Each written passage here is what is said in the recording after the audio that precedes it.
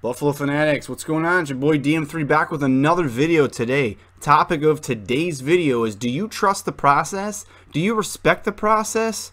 Let's talk about it right now. You know I'm on fire. If you don't know who I be, you better ask somebody about me.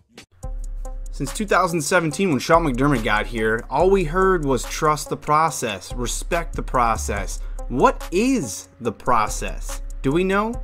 Hey, do you know what the process is? How about you? Anyone? Process? No? Yeah? Alright.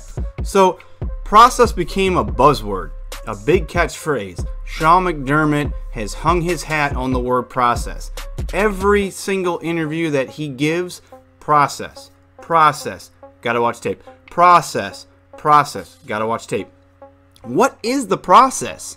Is the process drafting players? Is the process signing free agents? Is the process grooming your own? What exactly is the process? Now, the process comes with ups and downs. The process comes with its highs and its lows.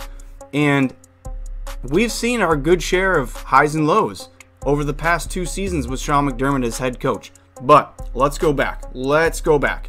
So 2017, the Bills end the drought. Process, thumbs up. He uses Tyrod Taylor, Nate Peterman, and we make the playoffs. 9 wins on a team that doesn't have high-profile players other than maybe LaShawn McCoy, a couple offensive linemen, decent secondary, but we make the playoffs. 9-7, drought's over. Man, the process Kool-Aid tasted so good. Everybody was drinking the process. And then we take a step back. We go back last season, 2018, we finish 6-10.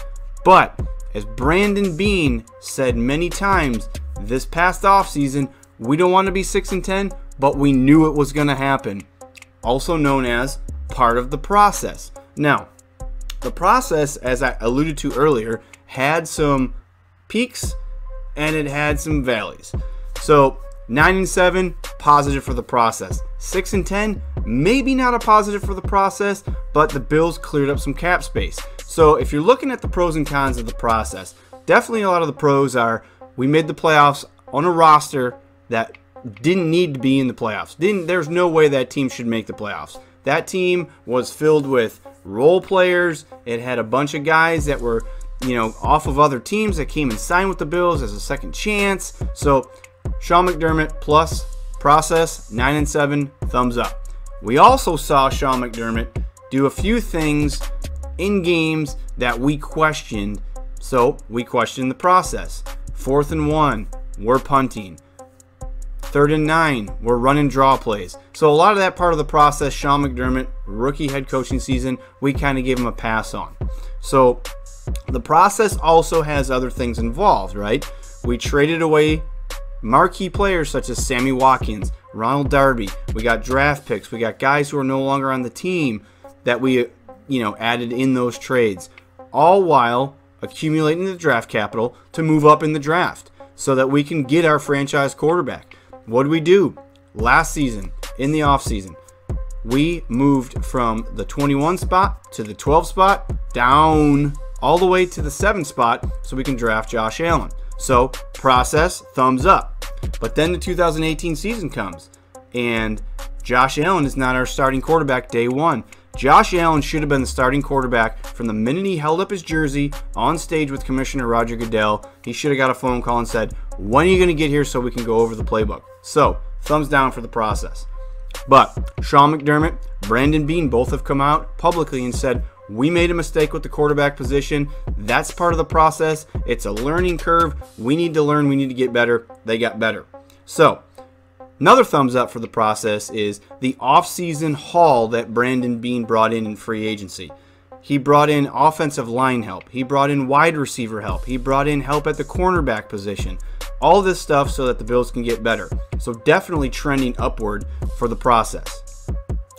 One more process step back that I think not a lot of people are talking about is the fact that Brandon Beane came out and publicly talked about Ziggy Ansah and said that there's no way the Seattle Seahawks are going to sign Ziggy Ansah. Next day, Seattle Seahawks signed Ziggy Ansah. So, learning curve. These guys are both new in their position. They're both first-time head coach, first-time general manager. So I think we do need to cut them a little bit of slack. Because us as Bills fans are hungry. We're hungry to get back into competition. We're trying to get back to where the New England Patriots are at, back the Bills of the 90s. So I'm interested to get your take on it.